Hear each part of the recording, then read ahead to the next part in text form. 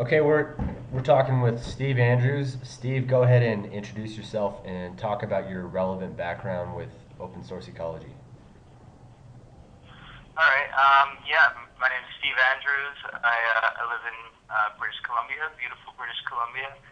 Um, I am interested just in the video side of things and sort of the journalism aspect. I studied broadcast journalism at the University of Southern California, and since then have just been mostly freelancing, doing a wide range of video and photography and writing projects, just on basically sort of corporate profiles, and in the past couple of years has really been focused on the web and websites and just viral video and stuff like that. Found out about open source ecology on Marston's TED Talk, and was just really intrigued by the concept. And I think it's an amazing project, and just want to do whatever I can to sort of help out and get the word out. Okay, let me see. Do you have any work samples you can send us? Yeah, I sent Marston some stuff, but I can send some more as well and send it straight to your email. Wait, what did you send him? Let me see if I have it. Um, I I saw the believe I sent Kaufman. just a video on a nutrition speaker, and I'm not sure what else I'd sent him. I'll have to check, but I can Wait, send a few more things. how do I find that Sort of about. online? If you look on YouTube, it's called Adam's Story and the Power of Food.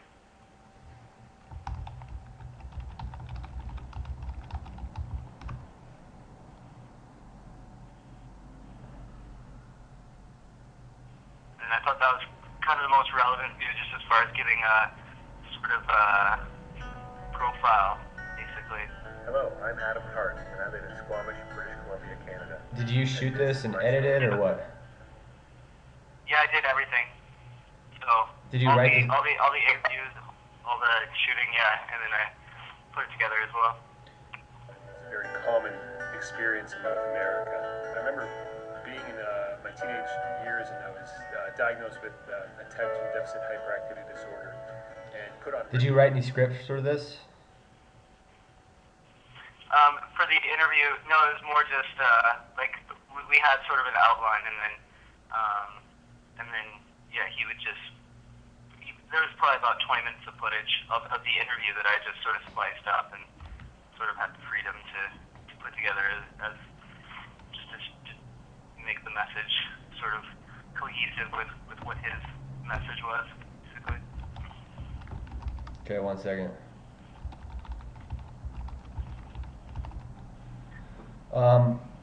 Do you have any other examples of your work? I do.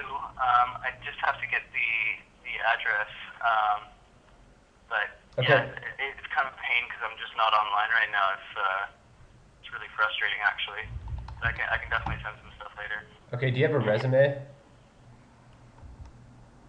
Sorry, what was that? Do you have a resume too? Yeah. Okay, will you send that over? Yeah, absolutely. So you're interested in coming to Factory Farm? Yeah, totally. Um, sorry, you coming to do the factory farm, did you say? I said, are you interested in coming to Factory Farm? Yeah. Oh yeah. No, definitely. It's I'd love to check it out and just see what's going on. It seems really intriguing, just what you guys are doing. And I'd love to sort of see it unfold firsthand. Are you interested in volunteering at Factory Farm? Yeah, it would depend on sort of what's going on. And just my work schedule and everything like that. But if travel costs could be arranged, then I'd definitely be interested in it. I couldn't really budget paying my way out there. Okay, 1 second.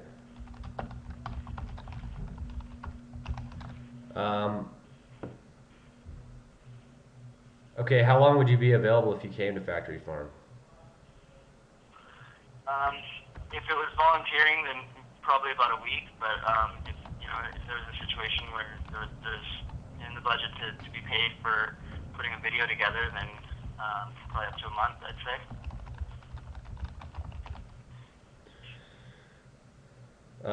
So when would you be available if you were paid?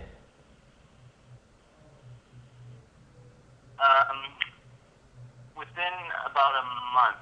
I'm just recovering from knee surgery right now. That's sort of the main hang up, and I've got a few other projects I'm working on. But sort of by the middle of June, I'd be available.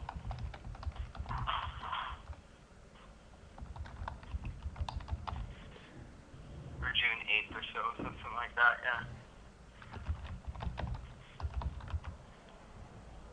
Okay. And how did you find out about OSE? Just on the TED Talk. Okay. And I just contacted Martin after that, just after checking out the website. Okay. 1 second.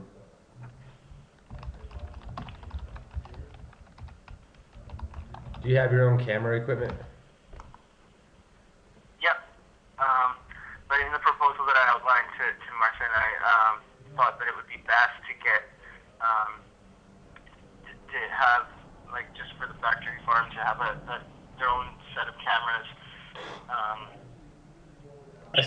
I saw your proposal, and I think it would be good to have all that gear. I don't see Martian doing that right now, though.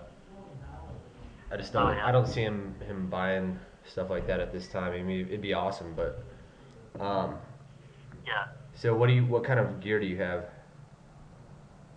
Canon DSLRs, and then the Zoom sound equipment. What Canon do you have? The 60D. So that's below the T3, right? T3i. No, it's higher up than the T3i. Okay. It's got a few more features. I mean, all of those Canons, like the 70, the 60D, and the T3i, like the image quality is all similar. It's more just the functionality and the features of them that differ. The big investment sort of in the lenses. What other gear do you have? I've got like lighting equipment and whatnot, but and then just a lens kit. But I like to travel light because a lot of my shooting is sort of in the field, just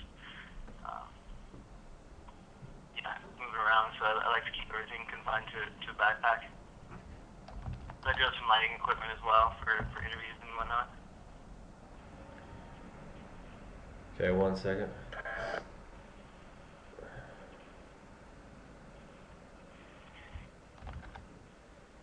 Okay, what do you personally care about? Just I guess equality and justice is a big thing for me. Like I sort of see what's happening in the world and the inequality, and it's just really frustrating. And I mean, I guess it's easier to see just from being blessed in sort of a first world atmosphere, but I sort of see how even in the first world, that like just with what's happening with the banking system and everything, and how it's just the greed that goes on, and how the government's more serving the big business and the banks than the actual people, and I've always sort of been advocating for making justice and making it so that everybody has that fair chance and the ability to be prosperous. That's sort of what I've always gone for, even since college. That was a big reason why I wanted to study journalism, was just to sort of bring all that to life. So you want to use And just happy. You want to use journalism to bring that to light? Sorry? You said you want to bring journalism to. You want to use journalism to bring that to light? Yeah, exactly. Just sort of tell the stories that that aren't being told and people aren't seeing, and it's becoming a lot easier with the internet, so it's great.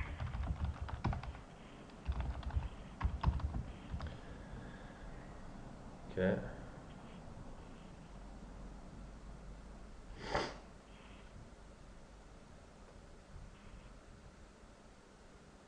And just happiness, I guess that's another thing that really believe in, just being happy and do whatever you can every day to be happy, and that's why I live where I live. It's a great area for being outside and being involved with nature, and that is what makes me happy. So I'm really happy that I can be in that environment. How does the work of OSC relate to what you care about? Yeah, I guess just leveling the playing field as far as making the necessary tools for sustaining life accessible to people who otherwise couldn't afford it or have the necessary means to make that happen, and that really excites me. I've always my goal eventually, is to be sort of self-sufficient off the land and live in a community that does so, and I think that the whole OSC idea makes that possible in ways that it couldn't before.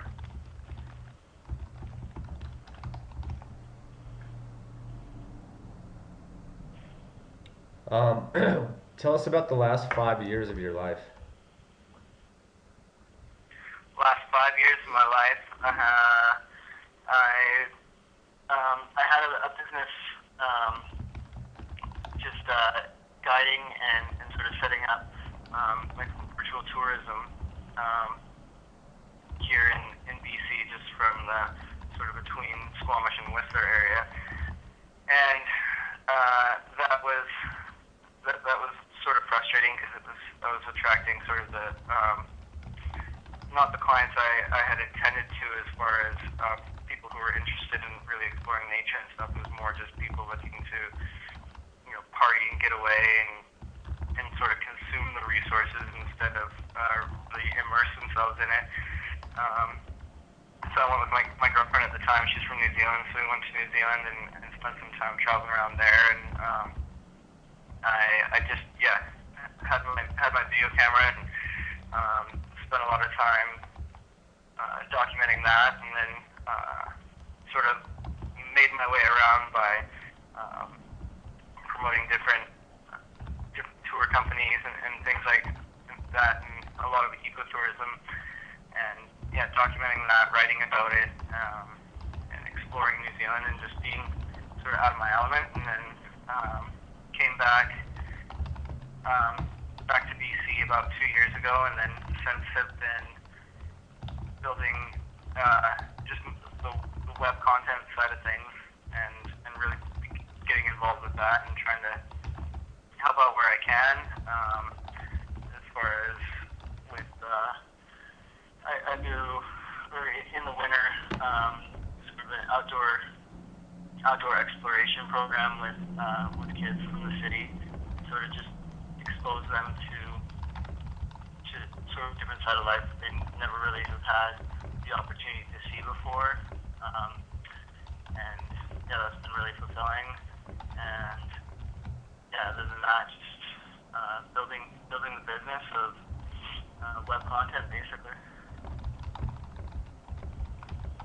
Okay. I've done some writing as well for local magazines.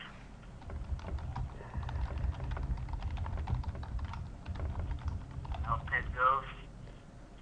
Okay. Do you let's see.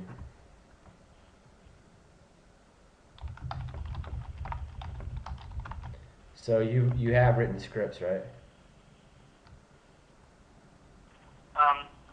Not like feature length films, but I've done scripting for sure. Give us some examples.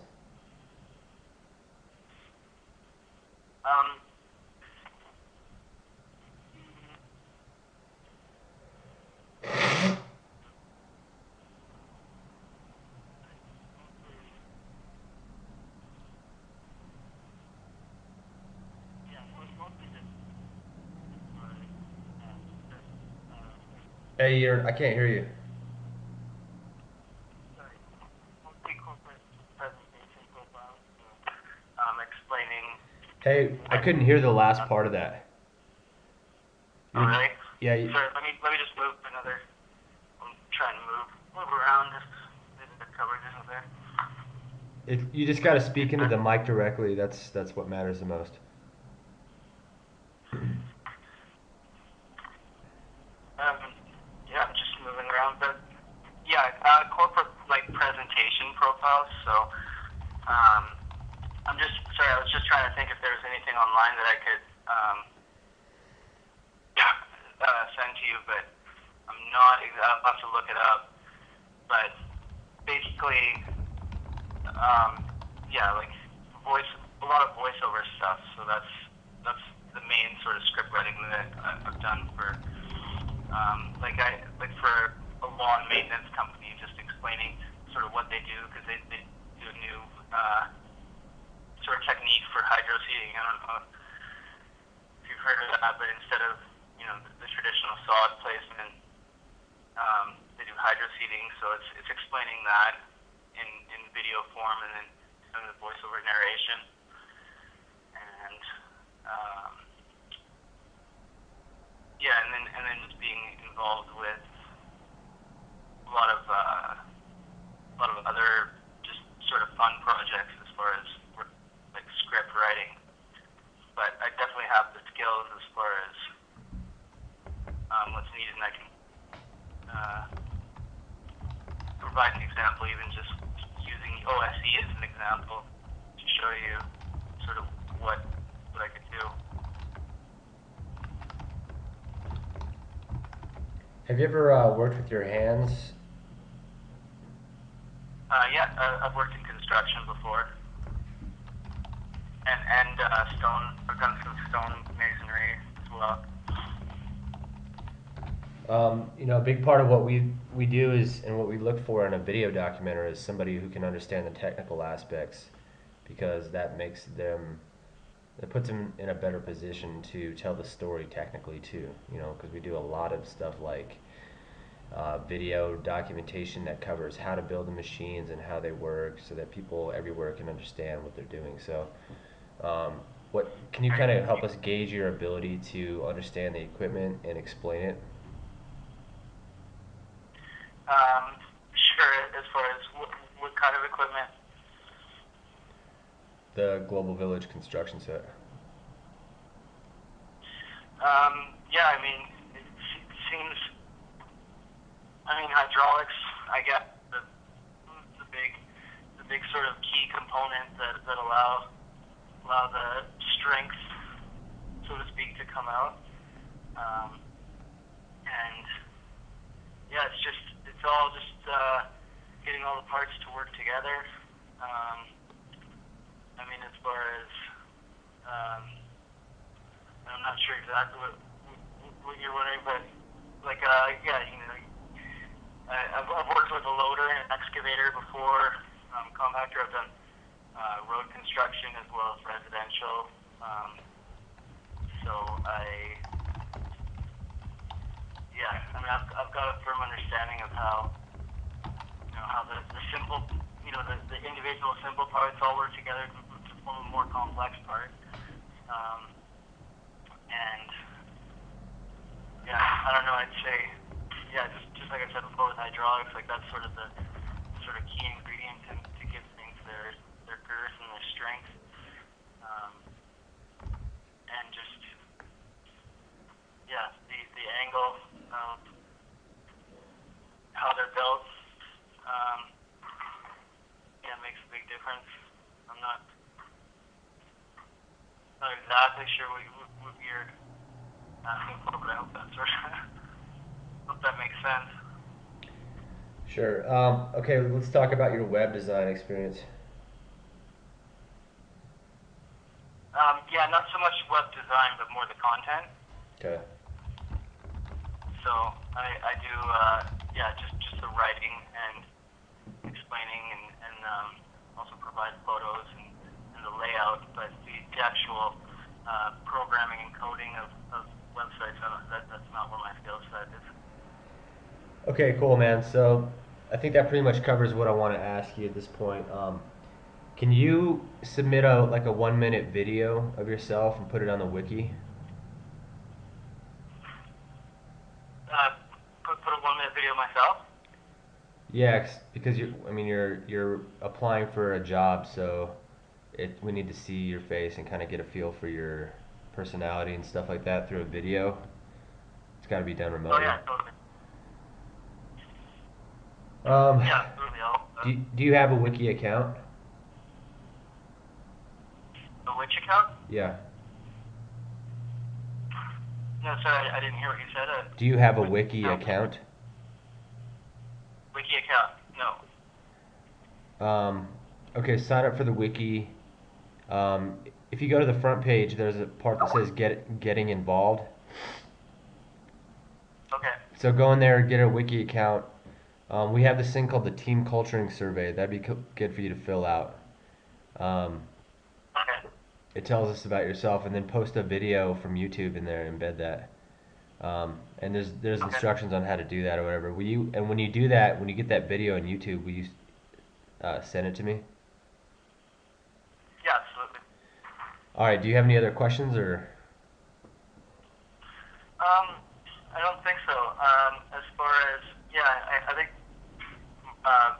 Marcel in an email just outlined a lot of the sort of parameters of what you guys are looking for. So I think I've got a pretty good idea of that. But yeah, when were you guys looking to get this done? Will that time frame be good? Like middle of June? The next step is after you submit that video, we'll have another meeting with Marcin. I mean, we need a video documenter now. Um, so I don't know. We'll have to just see how it plays out. But Okay. Well, yeah, I'll get you the video. I'll try and do that in the next day or two.